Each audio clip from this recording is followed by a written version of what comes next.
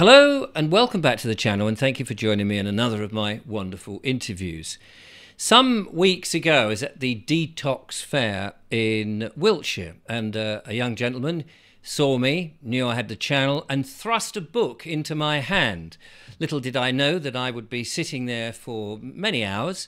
It's a big book, absolutely totally absorbed in a new theory for potentially understanding what cancer is. And we're going to be talking about this. Now, this is a very difficult subject in some ways on a channel like this on YouTube, because there are certain things that certain bodies are not very happy about us saying. So we may dance through a few of the problems like walking on eggshells. However, but never mind that, we're going to do the best we can. My guest is ready and waiting. He's written this marvellous book, which is very easy to read. And when he thrust it in my hand, I said to him, look, I'm not very good at this technical stuff.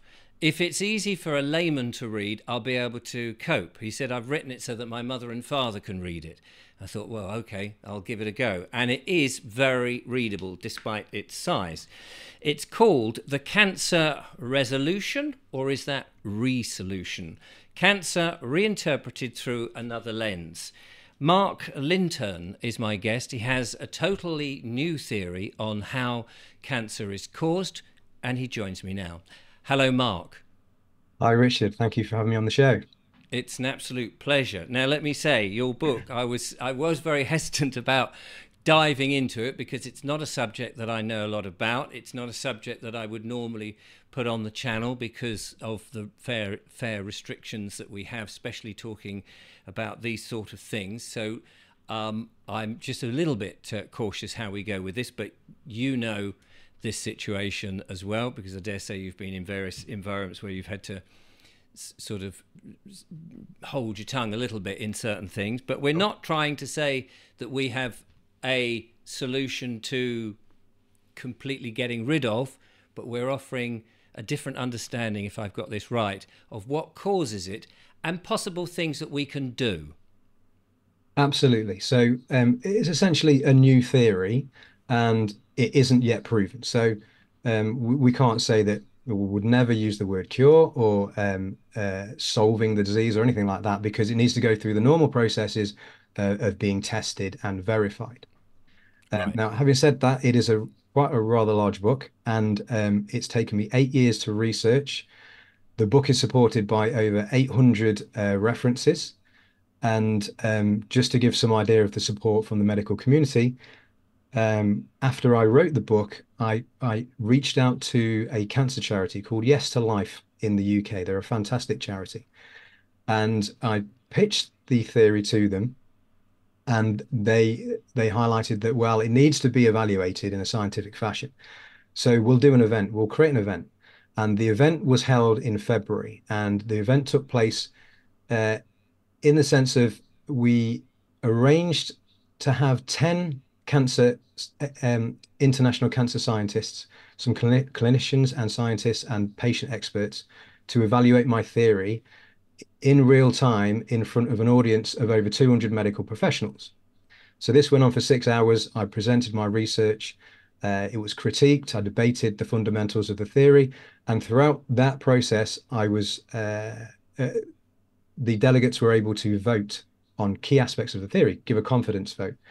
And at the end, the confidence votes were amalgamated, and they came out at 7.4 out of 10. So 10 is absolute confidence in the new theory and its concepts, and 0 is no confidence. And it was 7.4, which is, I think, quite a remarkable result from presenting such a new theory over that length of time. So from that, it's been validated to the extent that it's been seen by experts in the field who highlight that it warrants further investigation. So it's now essentially a valid theory that needs to be addressed and looked at. And I mean, where you go with it, and I don't want to go there immediately, but where you go with it there, I mean, you're really highlighting the fact that perhaps the traditional or the more modern traditional methods of treating this frightening disease perhaps is a lot simpler than we're led to believe, and need not be quite so frightening as, once you've been given the diagnosis, may seem. Is that fair? Yes. In effect, it is a scary disease and it's incredibly complex. And we don't actually, I think the issue is that we don't actually understand the underlying cause. So the reason why I've written another theory, and I didn't intend to set out to do so, is that as soon as you do a bit of research, you realize that there are actually at least seven different theories of cancer. So what we know from this is that scientists do not all agree on what the underlying cause of the disease is. And generally speaking, if you have successfully identified the underlying mechanism that drives any particular disease, you technically should then be able to treat it effectively. So what we're finding with the current approach is that um, most oncologists subscribe to the theory that cancer is a genetic disease. We're treating it from this perspective. However, we're clearly not getting the results we would like. We're not, these treatments are good for some people, but for most people, they're not fantastic, and there could be improvements on this. So, for instance, if you actually look at, and this is why it's so important for cancer patients, I think, to realize that there's so many different theories out there and the cause of cancer is unknown, is because there are several other theories, and one of them is the metabolic theory, and that would be the rival theory to the current established paradigm that cancer is a genetic disease. Now, the metabolic theory suggests that cancer is a metabolic disease, so there's an energy abnormality in all in all solid cancers, in the sense that the energy system of a cell switches abnormally to its backup energy system, if you will, and that progresses the hallmarks of the disease and causes tumor development. So this theory itself has different treatments that can be applied. Um, Now, the issue is that and we can talk about this in a little bit more detail, you can assess the accuracy of each theory. The important thing about each theory is that each theory, well, treatments are developed from theory. So the more accurate a theory is, the more likely the treatments are going to be more beneficial and more effective. Um, and there are a set of hallmarks that all these theories are trying to explain. There's at the moment officially 10 hallmarks of cancer that are shared between all solid cancers. Now, the more hallmarks that can be explained by any particular theory, the greater the accuracy, and therefore the greater the efficacy of the treatment. Now, by my analysis, and people may contend my analysis, not saying it's correct necessarily, but by my analysis, the DNA theory, the primary theory that oncologists subscribe to, can only explain around two of those hallmarks. So there's some issues there. Now, this could be that cancer is extremely complex, and we just need to take more time to delve deeper, and the somatic mutation theory or the DNA theory will then later be able to actually explain the disease, more hallmarks. But at present, it can't. So there's a big question mark over why. The metabolic theory can explain at least seven. Proponents of the metabolic theory say it can explain all 10, but there's contention with three that I have. But anyway, this indicates that the metabolic theory has identified a key aspect of the disease that's driving, or a mechanism that appears to be driving the disease. And what we find in the real world data is that, yes, there is a metabolic shift in pretty much all cancers. So this indicates, because the metabolic theory can explain more hallmarks, that it's a more accurate theory compared to the genetic theory as it currently stands. Now, that would suggest that we should be offering cancer patients metabolic treatments, because there are a number of metabolic approaches that can be applied. And Professor Seyfried, who's the main advocate for the metabolic theory at the moment, he has spoken at length about this on many, many podcasts. So I think the issue for people listening to this is that science isn't settled. It never really is. There are seven different theories of cancer, at least eight, if now you include mine. The only real way to effectively treat the disease, or discover effective treatment, is to actually identify the underlying cause. from my perspective and my research, we haven't yet found the underlying cause. Um, my research points in one particular direction that is quite separate from the mainstream view of the disease. And the reason why it's so important to try and understand my theory, I think, is because my theory is the first one to explain all 10 hallmarks. So that indicates at the very least I've identified an overlooked or feature of the disease that hasn't been identified before. And if targeted, it has the potential to improve treatment for cancer patients. Um, on the flip side of that, if you want to go the other way, it indicates that I might have identified the underlying cause if there is one underlying cause or a number of the underlying causes. So, and on top of that, I just also want to say, as I was doing my research, I came across a number of other features of the disease. So, such as iron overload. Why is iron associated with cancer? And I found there were about 20 of these different features, and a number of the mainstream theories couldn't explain most of them. So I thought, well, if my theory has any credibility, then I need to be explaining these too. So I have within my book, I explain all 20 of these on top of the 10 official hallmarks. So by doing that, that adds further validity to the theory, further weight to the theory. It doesn't necessarily mean it's correct. Like I say, we need to test it. But I just wanted to kind of summarize the situation for everybody to realize that there's hope because there are other perspectives of the disease, and there's other possible treatment modalities that are associated with these different theories, and they vary in accuracy. And this is critical information that should be provided to, and often isn't provided to, cancer patients.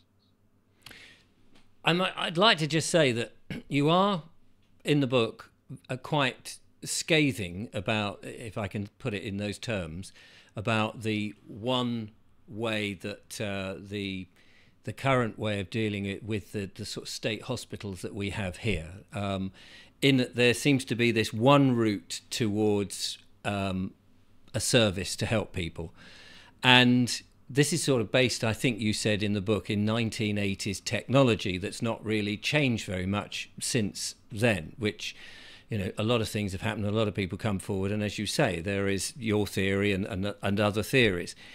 And what I found really fascinating, and I don't mean that in a negative way that you're scathing about it, is that actually you're giving the reader and anybody who has had this awful or frightening diagnosis a chance to question when they are talking to their GPs or the consultants, is this the only way of doing it? Because, as you mentioned in the book, you have these hallmarks which, if you're able to present the argument, you might help even the consultants think twice about whether they're giving you the right treatment, whether it's your treatment or even just to give you a different treatment. And this seems to be a very important aspect of your book, is that you're stating, look, you get guided down this one path because that's what everybody believes, that the DNA theory is the central theory.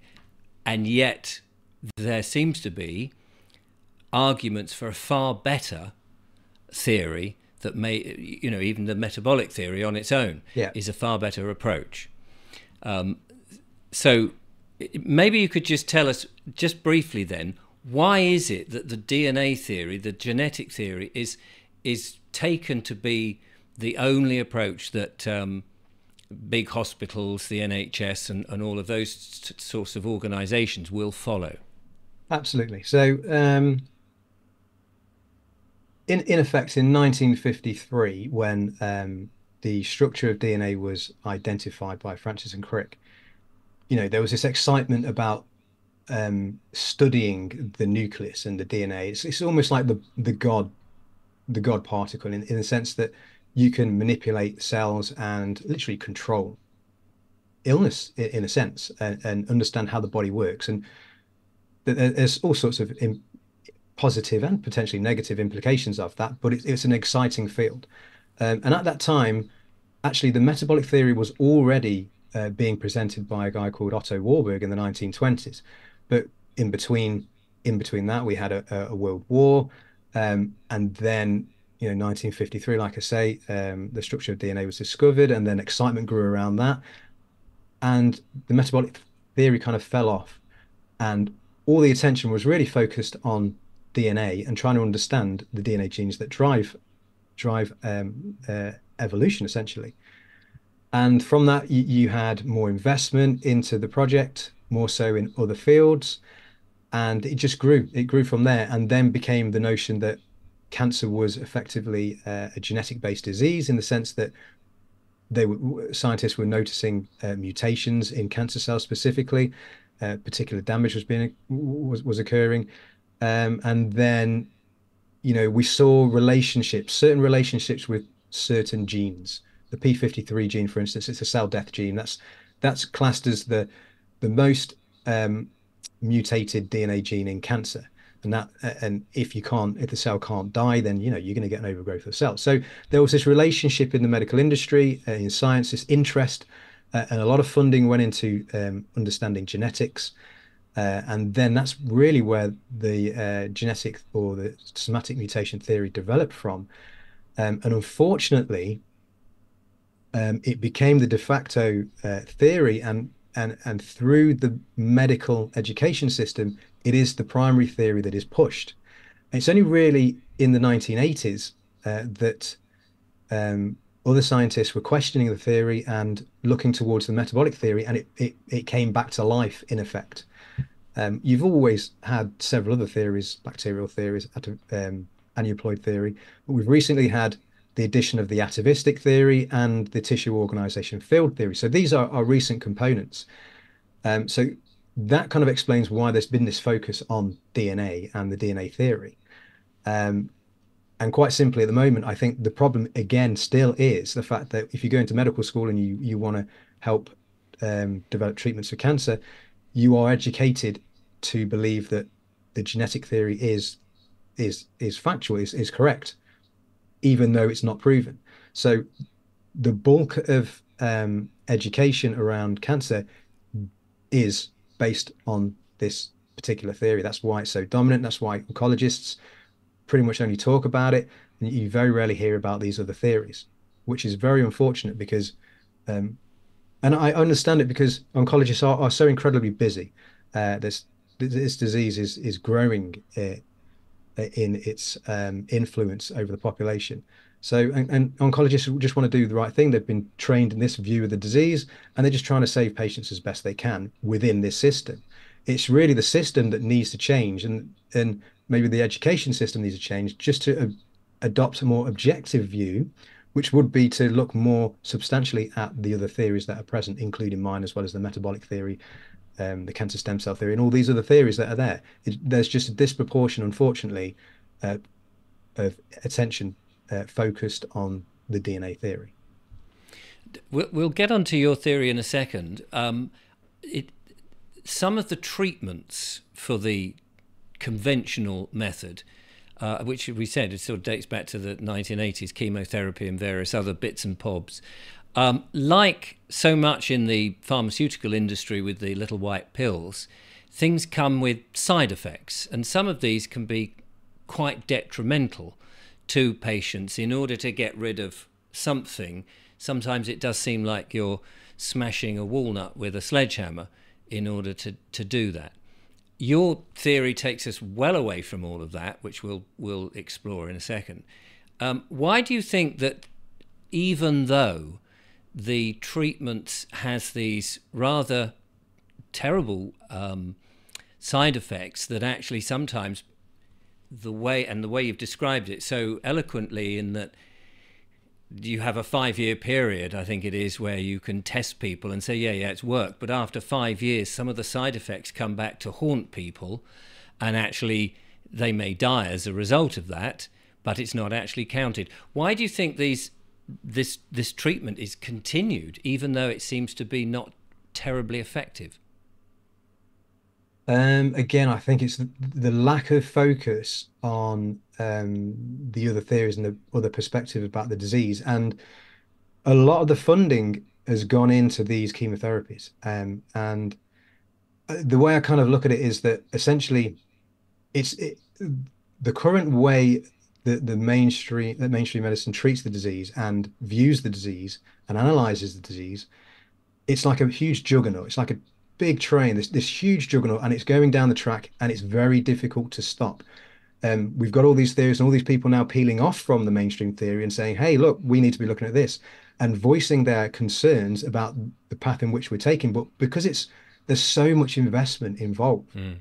um, it's going to take a lot of time and a lot of people pushing back and voicing concerns and highlighting other theories for those in the industry to actually start taking note and retracing their steps. I mean, it must be a very difficult thing for, say, a scientist who's worked all their life on understanding a one particular theory, say the DNA theory, and they've studied one aspect of genetics and they're treating patients, to then be told that what they've studied for 40 years is potentially wrong, or there's this other area that they should also be studying. I mean, they probably don't have the time to do that, but it must be, quite difficult to accept that that's the case. So that's why I view it as this juggernaut. It takes time for people to listen to these other perspectives and then maybe adopt them. At first, there's always a reaction, a negative reaction to change, isn't there? People don't like change. So I think it's part of that. It's this huge juggernaut. It's going to take time, but it needs exposure. The only way to change it is exposure, like doing wonderful podcasts like yourself and Dr. Professor Seafried talking about his theory as he has done on many other podcasts, and other people talking about, and just cancer patients conversing with their oncologists and saying, look, what about the metabolic theory? What about these other treatments? What about this new theory that Mark's putting out there? That will all help change the paradigm. We've seen some of these very big theories that have had huge amounts of investment, which not everybody questions. One of those, which is perhaps less contentious than it was now, is the old business about man-made global warming, in which many people say the science is fixed and other people are challenging it, saying, well, perhaps it isn't. But then we also see the locking down on that no, we don't want to listen to the alternative. And we saw that globally with the medical intervention that happened after the business in 2020, when we had a virus flying around, in which again people are questioning a certain approach, and that one is another medical thing.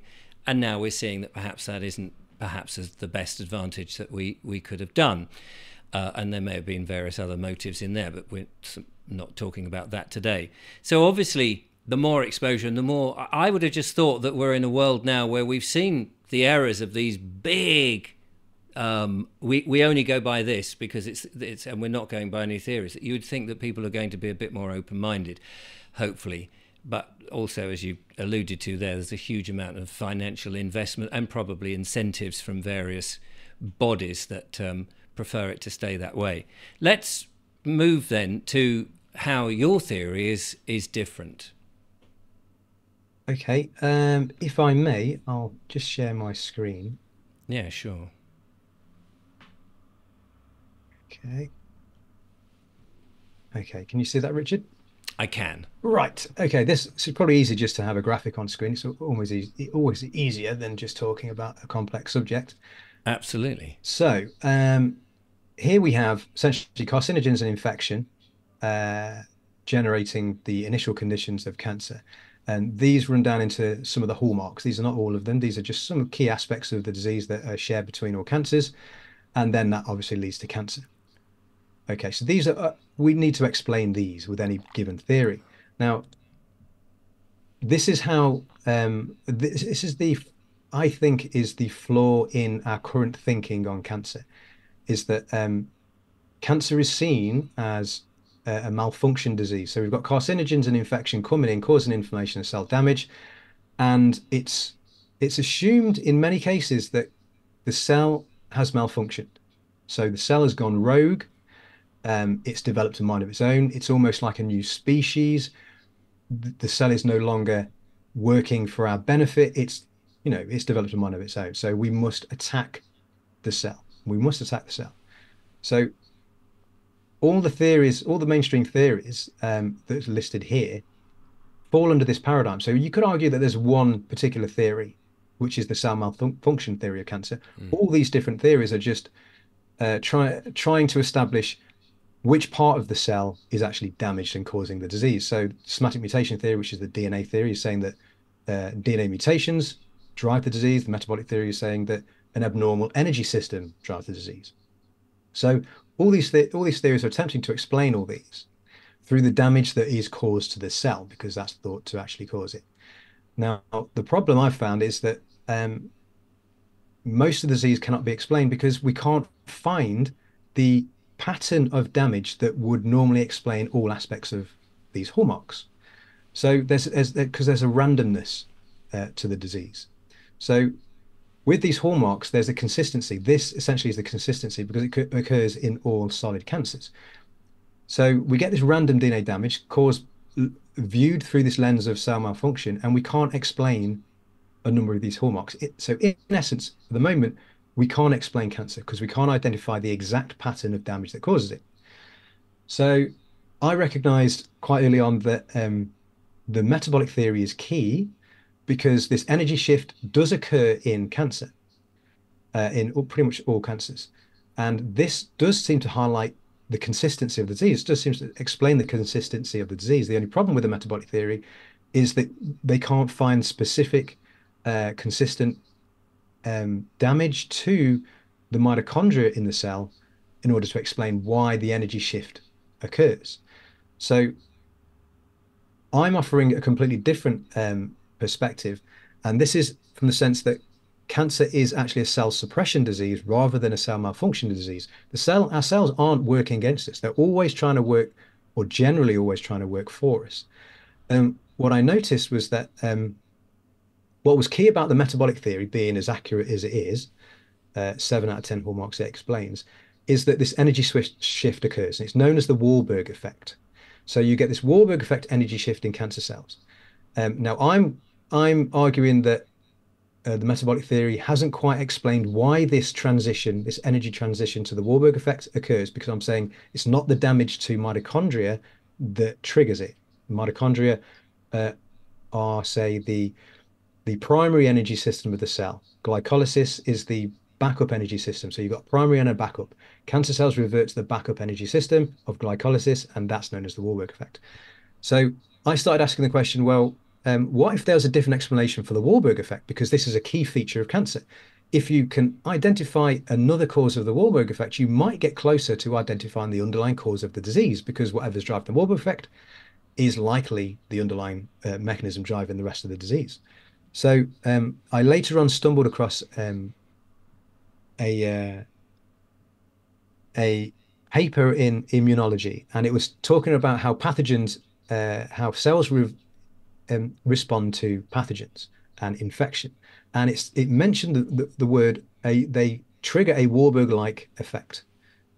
Now, this is basically that they trigger this Warburg effect we see in cancer. And I realized that actually infection can explain why we have this energy shift occurring in cancer. So the next question was, well, what happens if the pathogen is sustained within the cell? Then the Warburg effect remains. And this is what we see happening in cancer. And the question becomes after that, well, okay, so what else can happen? What else do these pathogens lead to? Well, they when you actually start looking at the research and you start identifying how they relate to all the hallmarks, for instance, the cell death mechanism seems to be blocked in cancer, you realize that these pathogens can survive within the cell, and in order to do so, they block the cell death mechanism on purpose. It's beneficial for them to survive within the cell because they gain access to the nutrients that are provided within the cell. So we now have an issue where I can explain the Warburg effect and the cell death mechanism by this intracellular infection, this abnormal intracellular infection that occurs. It's opportunistic, which explains why cancer cells don't die and why they grow out of control, because the Warburg effect is a proliferative state. So in effect, it's very easy to show, in theory, that an infection can, if it's sustained, can generate abnormal tumor growth. And then I went on from there to show that there's evidence to show that these pathogens can independently generate all of the hallmarks. Now, the other question is, are these pathogens present in cancer? Because, at this stage, it's just a theory. Let's have a look at real world data and find out if they're present. And up until around 2012 and 2017, it was assumed that tumors were sterile, but Ravid Straussman's work showed that actually tumors harbor their own microbiome. That is their own uh, combination of bacterial and fungal pathogens. So they're present in all cancers. So now it's a question of whether they just colonize the tumor after the effect that it's developed, or they actually cause it. And here I show with my theory that through evidence show exactly the mechanism by which the pathogen is able to instigate the disease. And I'm able to explain all of these hallmarks essentially and the consistency of cancer itself and why so many different carcinogens that cause different damage is able to generate cancer, which is something that the theories on the opposite side of the scale are struggling to explain. And can you just explain, Mark, I'll put you back on there, why the cancer can spread around the body if it's in one little area to begin with, and then even though that might be targeted and cut out, for example, it can still turn up in different parts that it's somehow moved about. That's a great question. Um, that's actually not a question I've been asked before. But the simple answer to that would be, well, arguably from the mainstream perspective, you'd say we've cut out all the tumor, so the offending cells are gone. But what I'm saying is that, well, the tumor isn't the problem, the cells aren't the problem, it's the infection. So what you have is you can actually cut out the infection within the tumor itself, get rid of that. But um, fungal pathogens and bacteria, they spread throughout the body, generating biofilms. So they actually exist within the tissue itself. So if you continue with the lifestyle that developed cancer in the first place, which is uh, generating chronic inflammation, so you're not eating good food, you're nutrient deficient, you're getting pesticides in your body, so you're creating this environment which actually weakens the immune system at the site of damage or the chronic inflammation. If you still have those pathogens present within that tissue, which you will do, because unless you've got rid of the biofilm, which is very difficult to get rid of, then you've got the same situation happening again. Those pathogens will take advantage when the opportune moment arises. The cells are weakened, it will invade those cells. And if the pathogen cannot be eliminated, the Warburg effect will be triggered. They will suppress the cell death mechanism again, and you've got a slow growing tumor again.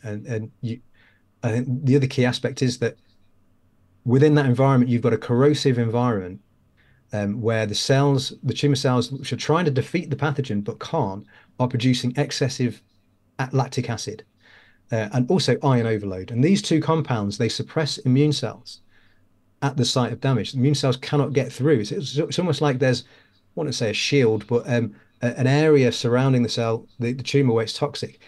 Incidentally, fungal pathogens feed on lactate and iron. So you have this environment where it supports the pathogen once it's taken advantage of the damage that's caused, and it suppresses the immune system. There's various other reasons why that I go into in my book in more detail, but effectively why metastasis works, it's able to spread is, in layman's terms, you've got a growing corrosive environment, which means that the bonds that hold the cells together over time break down. Um, and also, this corrosive environment triggers the growth of blood vessels. So, an overproduction of lactic acid by itself triggers the growth of blood vessels. And we can go into that later if you want. But that then allows these cells to break away in now the even damaged blood vessels because they're porous because of the lactic acid buildup. And then that allows these cells to go off and migrate through the bloodstream, and then they end up getting stuck somewhere else and then continuing to grow. And there's obviously reasons why that happens that I explain in my book. But essentially, the fungal pathogens travel with the tumors, the part of the tumor that travels and metastasizes, as well as there's other features like exosomes are packages by which the primary tumor will talk to the secondary tumor and keep on triggering growth signals. Right. There's a lot of technical stuff in all of that, and I'm hoping that the audience is still with me, because it can be a very technical subject. The way you're talking it into Sorry. extremely no, but it's what you do, and it's how you understand it. And from a layman's term, it can be easy to get a little bit lost when you're trying to condense it in a podcast like this. But let me say, having sat and read here, you forensically take each part, you take each bit apart, and you explain each bit. And that is really useful from a reader, of particularly a layman. And you did say to me at the detox fair, you've written it so your mum and dad could read it. And you do explain, like you explain about the energy system of how, and now I'm going to bastardize this because I can't remember all the terms, but how we have one system, but there's a sort of backup system that kicks in when there's a problem.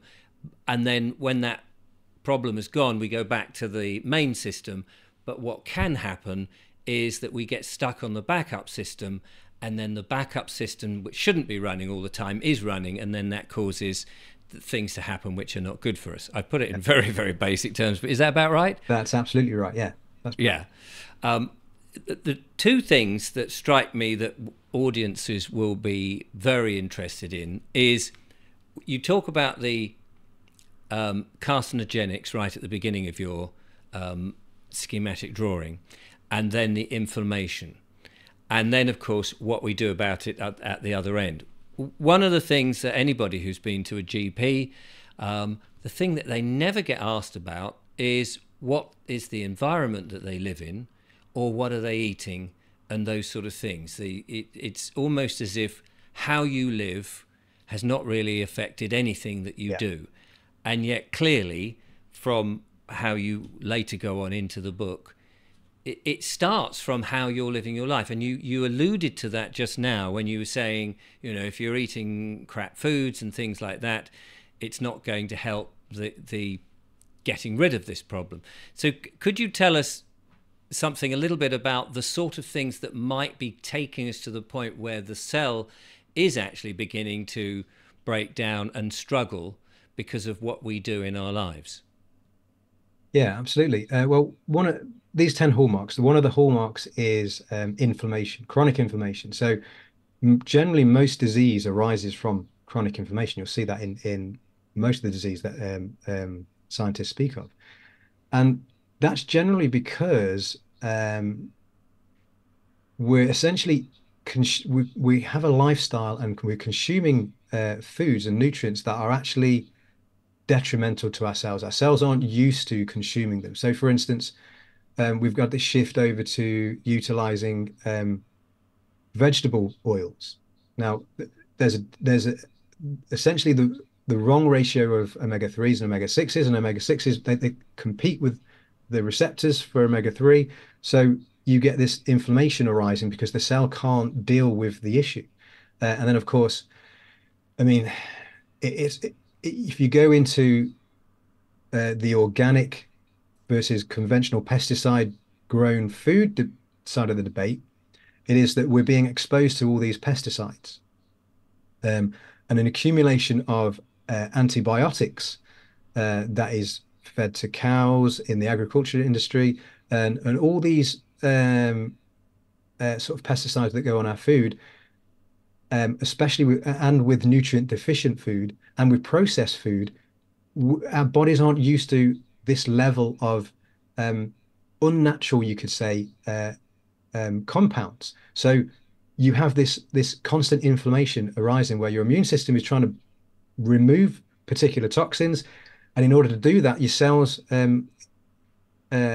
generate inflammation to alert the immune system to a particular problem, and the immune system will come in and try and remove it from the cell and what have you, and that weakens the immune system at the same time.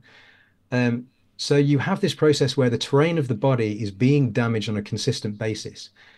If you aren't aware of the damage that the foods you are eating is causing, I mean, it seems simple, but we actually live in an environment where we're not really educated on the right types of food, and advertisements abound telling us, we should eat this nice packaged food, and it's not actually good for us. And we are told this message quite often that we need to eat better. We all know we need to eat more healthily. Um, but I don't think we realize to the extent that it's an issue, because I think a lot of people are eating quite healthily. They're eating a lot of vegetables and fruit and what have you. But if you're not eating organic, there's a big issue there, because you're absorbing these pesticides, and or non-organic food has been shown time and time again to be less dense in nutrients. So there's all these issues that are building up over time, and toxins are stored in fat. So if you're eating too much sugar, then you're going to be storing more fat. So you're going to be storing more toxins over time, which then means when you are burning that fat, you're releasing toxins on top of the toxins you're consuming. So, we're generating this inflammatory environment. And from the perspective of, say, the genetic theory, they're saying that the reason why cancer occurs is because you're damaging your cells over and over again, and that results in mutations, and then cancer develops. Well, my perspective is that yeah, that damage will have uh, will help to trigger the disease. However, what you're doing is you're feeding the pathogens that are present throughout your body. They've colonized your body more so in some people than others, but we're now finding them colonizing all sorts of tissue, including the brain, which we thought was completely sterile. And if they're present in that tissue, and you are damaging that tissue on a consistent basis, you are also going to give rise to helping them facilitate um, uh, their ability to invade those cells. If you're consuming antibiotics without realizing it, because you consume antibiotics in the food you're eating, um, then you're going to be destroying your microbiome. And your microbiome is key. The beneficial bacteria in your microbiome keep pathogens at bay. What we're finding in the West, and cancer is a disease of the West, by the way, um, we are finding that we are damaging not only the terrain of our cells themselves, but the microbiome, which actually forms up to 80% of our immune system. Now, this is quite incredible. The microbiome within the gut is very, very protective. It eliminates toxins, it eliminates pathogens, and it breaks down our food for us so we can actually attain these nutrients. And it also provides us with particular nutrients that our body doesn't produce itself. So it's vitally important. So all these factors come together to show that we're actually deficient in a lot of things, and we're causing this environment in which damage occurs, and of course then disease, and also an environment which benefits pathogens that can take advantage of that and cause secondary disease on top. So yeah, It is. I mean, ultimately, we're living in this very lazy lifestyle in which our food isn't food. We're buying it from supermarkets, which is nutrient free, and is covered in all these poisons, as you said. Most of our houses now have EMFs, which is also contributing. We don't know quite what they're doing in the skies. Our water has got fluoride in. The whole products at home are off gassing. Exactly. We live in this. So even though you may sort of go, oh well, I've got yeah, okay, I've got this cancer. I've been given this diagnosis of cancer, because the doctors are not suddenly saying, look, actually, you need to eat a lot more healthily. You need to go and do some exercise. You need to get outside more, get some vitamin C. Maybe not sit under strip lights in front of screens all day long, no matter what your job is. If and you've got a better chance of not helping the cancer to develop. But doctors are not doing that. They're just going, oh, okay, we've got this treatment.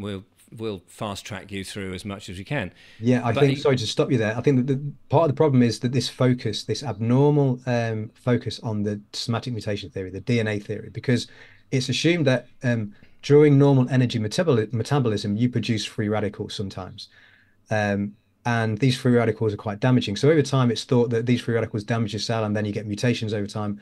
And really, the concept with the DNA theory, and what most oncologists kind of um, believe, is that cancer, really, the cause of cancer is from bad luck. It's bad luck from generating this particular damage, and it's at random, and it can't be helped. So there's not this focus on looking at health and food, because it's more seen as a disease of the cell going wrong, and it just goes wrong a lot of the time by accident, and there's nothing we can do about it. And that takes power away from cancer patients, which is what Yeah. I'm trying to give back to cancer patients, because I'm saying it's not, you are in control of the environment. So prevention is a huge thing that's being discussed within science at the moment regarding cancer. And they've shown time and time again that you can change your environment, you can change what food you eat, and you reduce your risk of cancer by a huge amount. So there's a lot of evidence for that.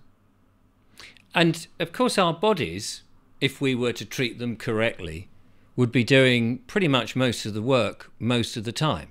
And we wouldn't need to have too much medical intervention if we were looking after ourselves. Otherwise, how is it that we've got here after so many thousands of years that we've been on this planet? Exactly. So our bodies are designed to repair themselves if when given the right nutrients and the Yeah. right environment. And I always point to the blue zones of the world. I don't know if you're aware of these, but Do share. Dan Boitner, I'm not sure if I pronounce his surname right, but he's just done a documentary on Netflix, and other channels are available, by the way. Um, and he did a massive study into the most healthiest places on Earth, and he found about five, which he named blue zones. And these are places like Okinawa, for instance. These are places where you have the largest number of people that reach 100, and with the least amount of disease. So then he studied these five different areas all over the world, and he found that a commonality between all of them. And I explain that in my book as well, what those commonalities are. But it generally is organic food, exercise, good community, good spirituality, healthy mind, um, eating locally, uh, and just being outside in the outdoors. And like I say, it's as simple as that. And when you see what these people are eating and the lifestyles they are undertaking, it makes perfect sense as the reason why they live to that age with very little disease in the process. They are healthy. Mm. It's not rocket science. It's just a lot of it's been corrupted. The information's been corrupted because, certain interests are trying to sell certain products that aren't necessarily as beneficial for us. Yeah, and I mean, I think most of my viewers know exactly what you're talking about there. So, getting towards the second half of the book, having sort of pushed away conventional treatments, which, as we explained, and then looking at your theory, the the advice that you send people to as best as you can, based on what should work for your theory. Let's put it that way. It seems to be just as what we've been talking about, changing your environment and what you consume. Yeah, first of all, I'm not a clinician, so any information I give is, it's not medical advice, it's just information. Mm. Um, and what I try to do is try and link everything back to science and evidence. So you have the tissue organization field theory, which basically talks about the terrain being bad. So what you've got to do is look after the terrain, and we've already discussed that. Um, then you've got the microbiome. So you need to establish why is your microbiome out of sync, which it is for most cancer patients. You need to address that by providing an organic diet, for instance, probiotics, even a fecal transplant. You have Dr. William Lee is now pioneering this idea of a beneficial diet, but also a fecal transplant, which is where you take the healthy microbiome of someone who's got a good microbiome, and you transplant that into someone who hasn't, and that repopulates their microbiome, and they're seeing dramatic effects in terms of benefits to health. So the microbiome is incredibly important. Um, then for me, it would be, because of the metabolic theory and how accurate that is, which highlights that cancer cells are absorbing a lot more glucose and glutamine at a higher rate than healthy cells. You can target that. You can target and restrict glucose to a certain degree and restrict glutamine to a certain degree. Now, there is controversy over glutamine. I'll go into that in my book. It might actually be more beneficial to supplement with glutamine because you're going to improve the immune system function and you're going to improve the gut microbiome. So the jury's out on that aspect at the moment, but you can apply these metabolic therapies, which is like adopting a ketogenic diet for a short period of time, fasting, which incidentally can actually improve the efficacy of some chemotherapy drugs. If you are doing that before and after, obviously speak to a clinician about how to do that. Um, but yes, it's addressing the metabolism of the cell because the fundamental thing is the pathogen, the fungal pathogen itself, its primary food source is glucose. So if you are restricting glucose based on the metabolic theory, you're also restricting glucose to the pathogen based on my theory, which you're affecting both. Um, Now, the final thing that I would add, because essentially the first three are steps that generally the metabolic theory and the tissue organization theory, field theory, if you put them all together, they are kind of saying what I'm saying there. Uh, the bit I'm saying is kind of missing and could probably improve things is to address the fungal pathogen like directly. So that is to well, the first three steps I've talked about there, that's addressing the fungal pathogen. You can address the fungal pathogen also by using antifungal drugs. Now that is a little controversial because antifungal drugs can be toxic, so you've got to be careful with that. But I've got a number of studies in the book that show the efficacy of particular antifungal drugs against some cancer with some patients. But also, and the reason why I'm pushing the theory is because there's a number of off-label drugs that you can use. There's a lot of people who are proposing off-label drugs, and there's a private clinic in the UK called the Care Oncology Clinic that's working alongside NHS oncologists. They're oncologists in the private clinic themselves, and they provide four different off-label drugs. So metformin, which is a diabetic drug, atorvastatin, which is a statin, mebendazole, which is an antiparasitic, and doxycycline, which is an antibacterial drug. They prescribe them, and they're having some efficacy with them. Now, you can use them to target the metabolism in the cell as per the metabolic theory. However, when you look at all these off-label drugs that appear to be effective, what you find is they're also antifungal. So what I'm finding is there's this huge link with my theory, with everything that's going on with potential drugs that can be beneficial. It's all linking back. It's all pointing towards this fungal aspect because they're also antifungal. Tamoxifen is something given to breast cancer patients. That is also antifungal, aside from the estrogen restricting properties it's actually been designed for. So yes, it's targeting the fungal pathogen would be the last aspect. It's just understanding how to do that. And primarily, you would want to test to find out what mycotoxins, the toxins produced by fungi, are in your body, and what fungi are present, preferably within the tumor, and what the health of your microbiome. So if you can identify the potential pathogens, the fungal pathogens that are present, you can then specifically target them with those specific antifungal drugs because not one particular antifungal drug will not target every single pathogen that we know about. So it's this additional this antifungal approach that I'm advocating for and seems to be already present in a lot of the protocols that are already being used and seem to have efficacy. I just don't think because I think the issue is because before my theory's been out there, we're not really focused on the potential of the fungal pathogen being the underlying mechanism driving the disease. So we're not having as great a success as we would like because we're not specifically targeting it. But hopefully, with my theory, we can now do that and improve outcomes. Your your book is, as I said earlier, is a very readable book. It's not necessarily aimed at doctors or specialists. It's aimed at anyone really. And I think if anybody has been diagnosed or knows somebody who's diagnosed or is just interested in different approaches, this is a very readable and a wealth of information offering a different perspective. But if you just take the two ends of how you live your life at the beginning and some of the ideas that you have in the back, it seems to me that that is just on an ordinary everyday basis a great way to keep yourself healthy and understanding in much better way what cancer is and what can go wrong and the various theories. You highlight that in the central basis of the book, which is very good, because I was really worried when you thrust it into my hands that I wouldn't be able to understand it, and now I have a much better understanding of it, and I hope that the audience can do that. Is this available in all good bookshops, as they say?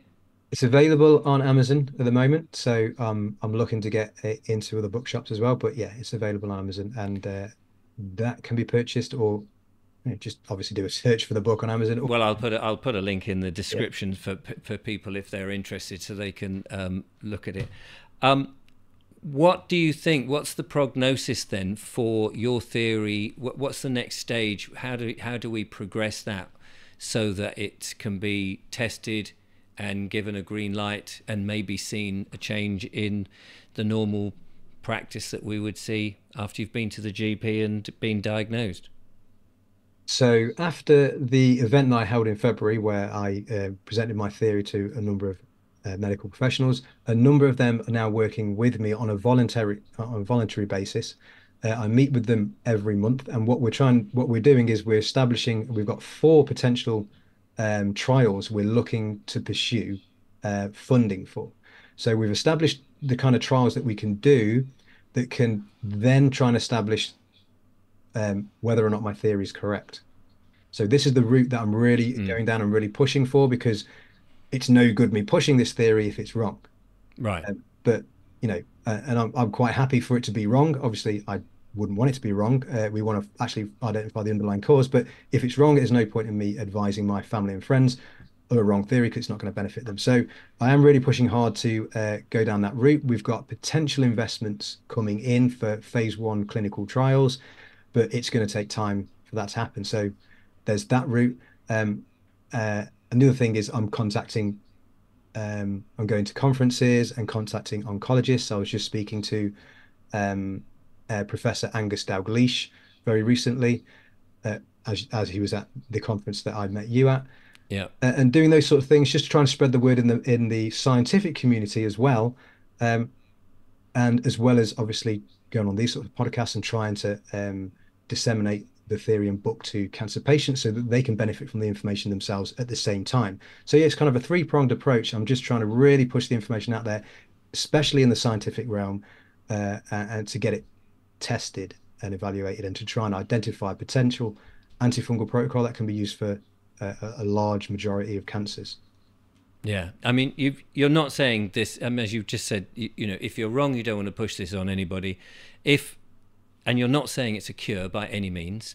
However, if people just improve their diet and the environment that they are in, they're going to reduce the risk, just the risk of getting these sort of problems. Or if they are on treatment, if they continue to eat well, and we know just basic facts of life. If you eat well, de-stress and things, it's going to help. Yeah. It may not be the final cure, but it will certainly help. And so I can't recommend it enough, because it's really opened my eyes.